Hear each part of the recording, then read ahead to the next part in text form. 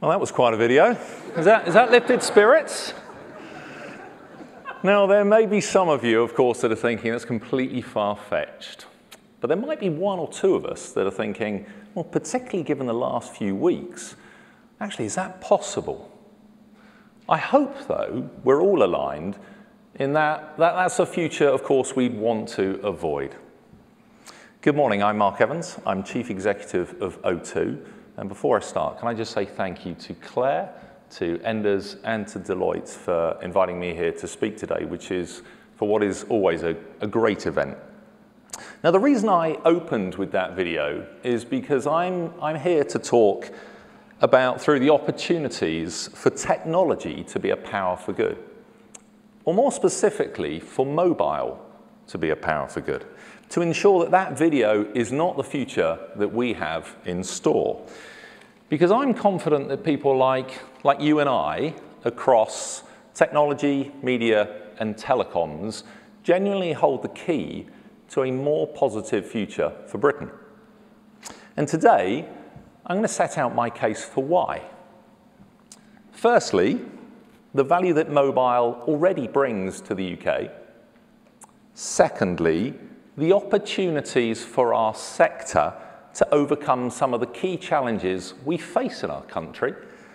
And thirdly, why it's vitally important that we work as well as we can together. I truly believe that we have an opportunity to do something special, to empower people to live better lives and make this country a better place. So where shall I start? Well, the power of mobile. The power of mobile, you've heard me say this before, it's no less important now than when I started banging the drum on this stage a number of years ago. Of all the ingredients that keep our economy moving, mobile is one of the most critical. It's that invisible infrastructure that keeps our country ticking. And I believe one of the most overlooked parts of critical national infrastructure that our country relies on. Figures show that there are over 90 million connections in the UK, from phones and smartwatches to fire alarms and credit card machines. In fact, on our own network alone, that's the largest in the UK, we have almost 35 million connections. That includes 2 million smart hubs connecting homes, helping the energy sector efficiently optimize supply and demand. And that's before we even mention every vending machine, delivery lorry, or London bus that helps keep this country moving. But we shouldn't forget the very first thing that started it, which is phones. Smartphones are the most popular internet-connected device in the country. And for a quarter of young adults, it's their only way to get online. Demand for mobile usage has grown by 150% in the last 3 years, and pricing has been kept incredibly competitive. It's now on average 20% lower over that same period. So let's put that together.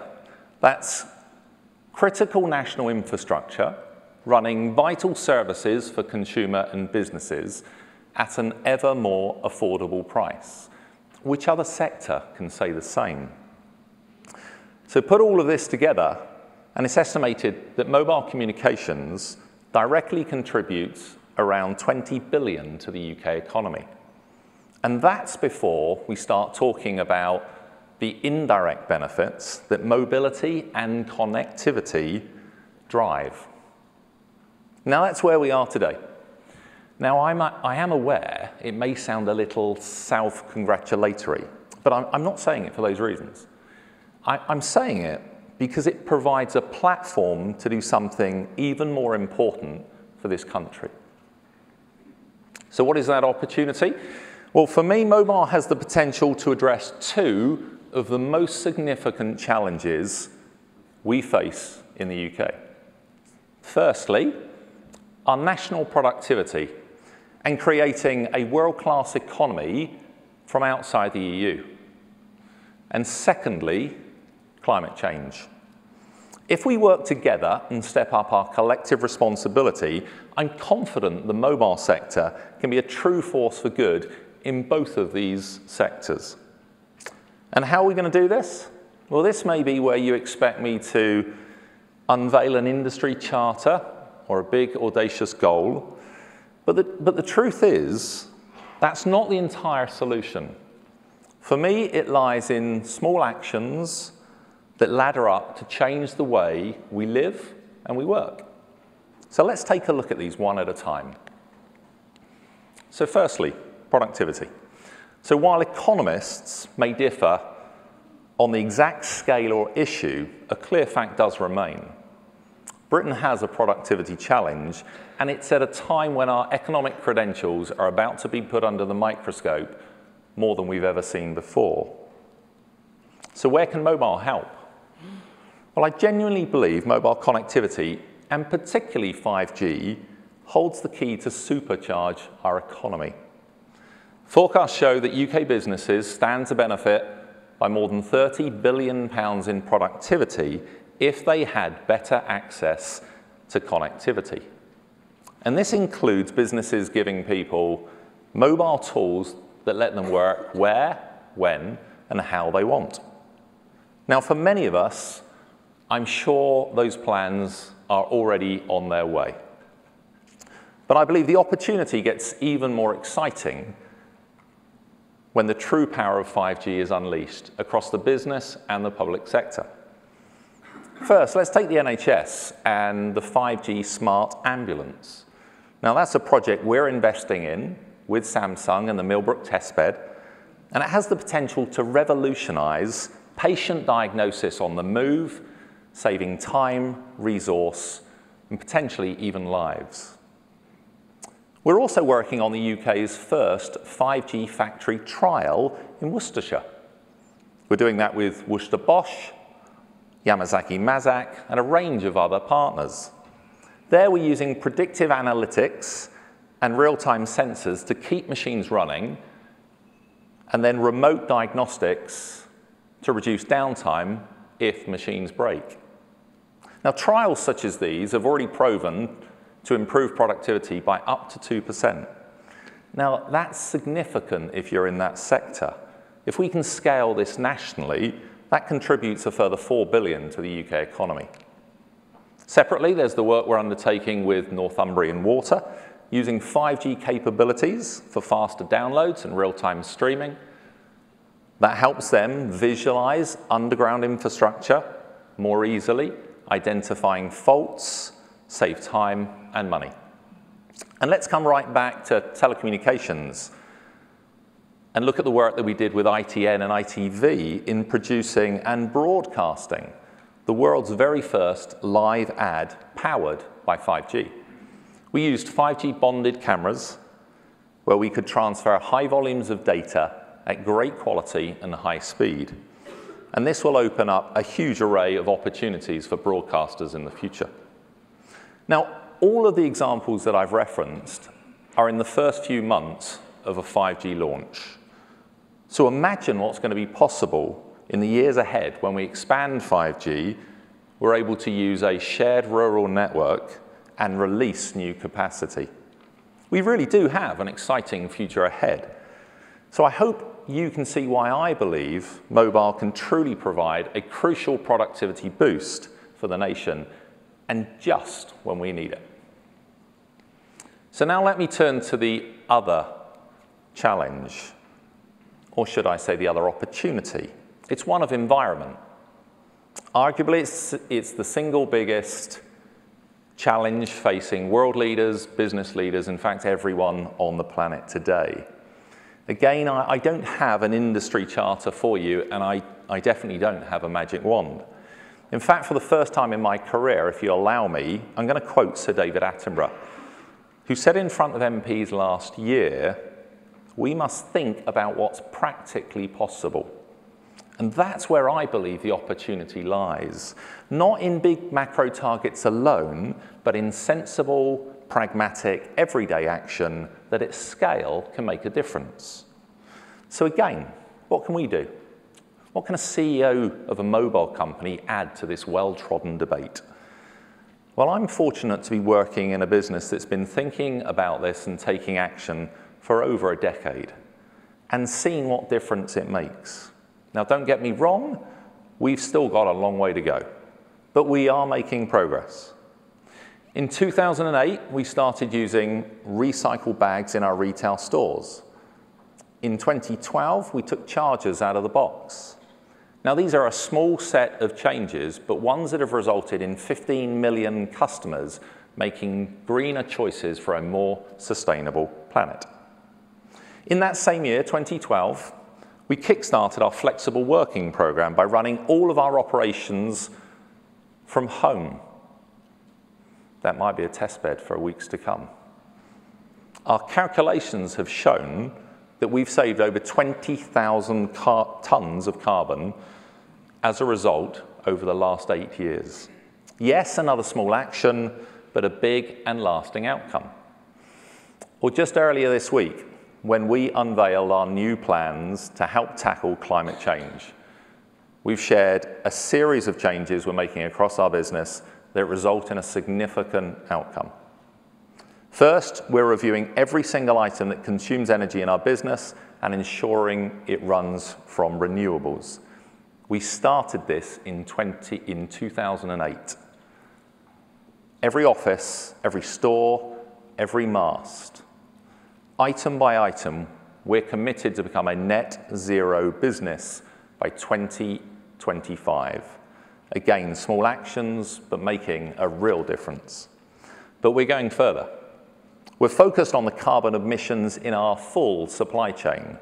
Because as a network provider, our total emissions, of course, include our partners and vendors. So it's important we use our relationships and our influence and our buying power to facilitate broader and greater change. And that's why we're also committed to reducing carbon emissions by at least 30% across the whole supply chain by that same year, 2025. This is a journey, and we need to go further.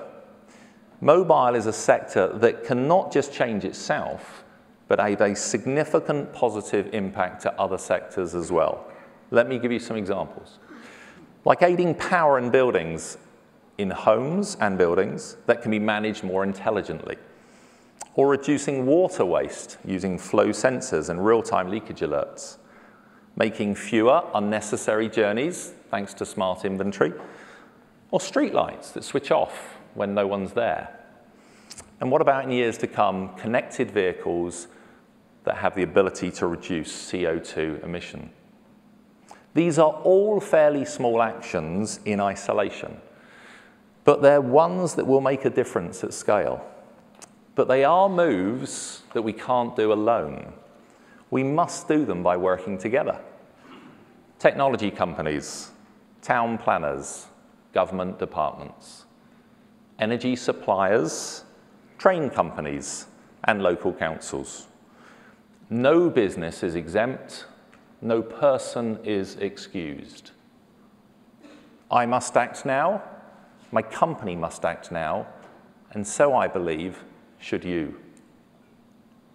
The mobile sector has the ability to put us on the right track for a more sustainable planet.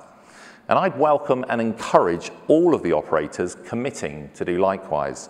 Together, we have a collective responsibility, but a wonderful opportunity. So let me go back to where I started. I hope I've left you in no doubt in my mind of 3 key beliefs. Firstly, a truly mobile Britain is a more competitive, more innovative, and more inspiring Britain. Secondly, mobile is a force for good. It can enhance productivity and help us become a greener and more sustainable nation. And thirdly, well, it's something that underpins almost every example that I have cited today. This is about partnership. This is about people and business coming together, taking small actions that ladder up to big outcomes. At O2, partnership is in our DNA. We're committed to play our part Are you ready to come with us? Now, I'd like to leave you with this video, which highlights the incredible future we have in store when we work well together. Thank you for listening. Brilliant, thanks Mark. I think we're all very, very happy about the second video. I think everyone in this room, probably during this conference, is thinking about that home working point you made. Just share a little bit with us about what that really means in terms of the extra capacity that you're going to need to deal with over potentially the next few weeks, even months, of if we are really going to have to shift to home working at massive scale. Does that present a completely new set of challenges for you? Look, the industry and the sector, I think, prepares itself for specific events. You know, when the Olympics comes on, or when there's, you know, a big sporting event or a major catastrophe, of course, we all hit to our mobile devices and increase connectivity. So I'm very confident that all of the networks are incredibly resilient and able to flex to that capacity. But I think it does show us that actually we've got to think about how we work and how we live our lives. Maybe it's moments like this that kickstart into thinking about our behaviors day to day. And I'm sure I'm not the only one that has this question, is what happens tomorrow if you're not able to go to your place of work? Can you continue to provide the exceptional service that you do to your colleagues and your customers? And of course, mobile connectivity is right at the heart of that. I think we just got to, I mean, I was on a crash course last night, just learning how to do sort of multi-screen conference calls with an entire group of colleagues and clients. I mean, I think already I'm hearing from companies that it's having a beneficial effect on everyone getting their head around, senior management teams all the way down, how to use this technology at scale. It's been there for some time, but now we're really going to need to use it. We are indeed, and look, I touched on the fact that, you know, we started our flexible working program in 2012. I say we started it, we kick-started it. So we regularly test whether we can continue to provide our service to customers at moments where they need us most. So that's a great example. So it can be done, and of course what we need to do is work in conjunction with each other to make sure that we can support every single sector at the moment when our customers most need us. A couple of other follow-up questions. So the 5G rollout's currently city-based. The government's obviously very determined to get broadband rolled out throughout. So what are the challenges to get 5G to everyone? First question. Second question, your competitors have bundled the broadband and the mobile proposition together. You're still super single focused on mobile. What challenges does that present O2 over the next couple of years? Yeah, well, you know, I think ever since first coming into the role, I had that question of, you know, Mark, you've got to go convergent, haven't you? And I said at the time that certain parts of the sector, of course, will be attracted to that combination, but not everybody. And actually what we were doing is being laser focused on the mobile opportunities that presented themselves. You know, our business has grown quicker than any other in the last 3 years. We've delivered 14 consecutive quarters of growth, and I don't see any let up in that going forward. That's not to say, of course, that I think fixed mobile convergence will appeal. So it's something that we'll keep a close eye on, and if customers believe that it's something that we should turn our attention to, then maybe we will. If I come back to the connectivity point, and I'll pick up on something that Oliver said earlier, one of the things I'm really proud about as a sector is we got together over a year ago and recognized the important need to improve mobile connectivity for all. There are parts of the country that simply don't have the connectivity that we have an ambition for. But economically getting it to there was a challenge for us. Now, all 4 mobile operators came together, and perhaps in an unprecedented move, we've tabled a solution to government and to the regulator to say how we can do this. And something that I'm really proud of is, by the way, we're at the cusp of signing that agreement, which will lift geographical mobile coverage up into the 90 percentage point mark, which is a significant difference from where we are today. And one of the things that I'm really proud about, and it sort of links to what O2 stands for, is to do that in a sustainable way. Because, of course, customers want brilliant connectivity. Our shareholders want us to do it in an economic way, but communities want us to do it in a socially responsible way as well. So what you'll see at the heart of the agreement, and I hope it will come very soon, is that a number of the operators are actively looking to share. And that's good news for shareholders, that's great news for customers, and it's true to our commitment on sustainability. Brilliant. Well, I think we could go on, but we're going to move on to the next session. Thank you very much, Mark. Thank you.